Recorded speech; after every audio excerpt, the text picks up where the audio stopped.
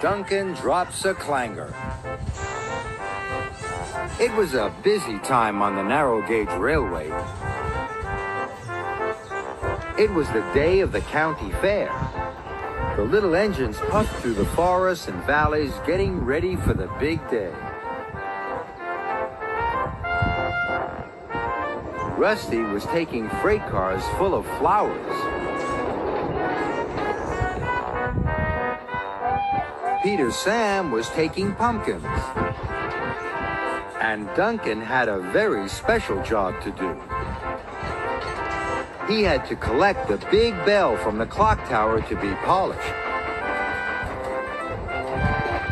On the way, Duncan puffed along an old and bumpy track. It was his favorite part of the railway. Each day, Duncan would rattle along the tracks. He enjoyed the sound his wheels made. Duncan raced backwards and forwards, rattling and clattering over the bumps. Rheneas chuffed up. "Duncan, you're going to be late," he peeped. But Duncan didn't hear Rheneas. His wheels were clattering and rattling too loudly.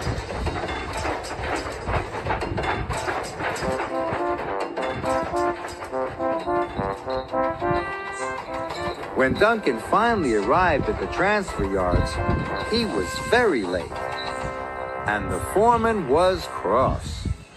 Workmen were waiting with a large wooden frame. Inside was the big bell. The bell chimed cheerfully as it was loaded onto Duncan's flatbed.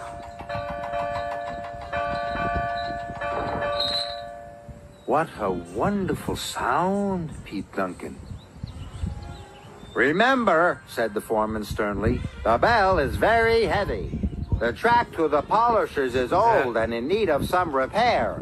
You must go slowly and carefully." But Duncan wasn't listening to the foreman. He was enjoying the chiming of the bell.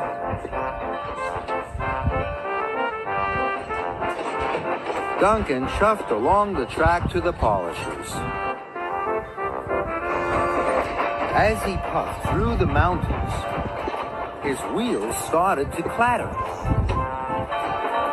And the bell started to chime.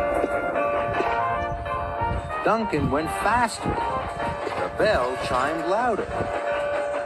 With every bump and bend, it rattled and rang.